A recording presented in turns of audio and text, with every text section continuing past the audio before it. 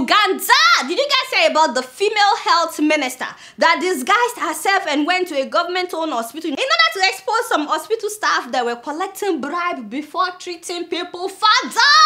Apparently, 2 different hospital staff asked her for bribe before they would do some lab tests on her. Mind you, these are services that the government has already authorized them to provide for free. So when she said that she didn't have money, the doctor said that he would not do the test. So she had to pay the doctor. Now after paying the doctor told her to go to a nurse to get some testing strips. Can you guys believe that the nurse also asked for bribe before she would give her the testing strips? I was like, hey, shut up. And she had to pay the nurse as well. So doctor is collecting bribe, nurse is also collecting bribe, everybody is collecting bribe. Haba! Enyara Uganda,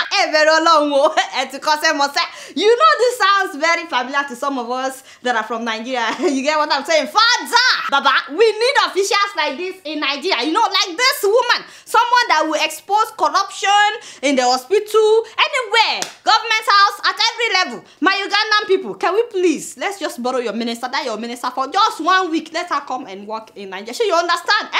The woman said that she's been getting a lot of complaints from people that hospital staff are collecting bribe. So that's why she went there to verify and she arrested the 2 of them. Kudos to this woman. We're so proud of what she did. You guys don't know much. Guess what? I'm just keeping it real.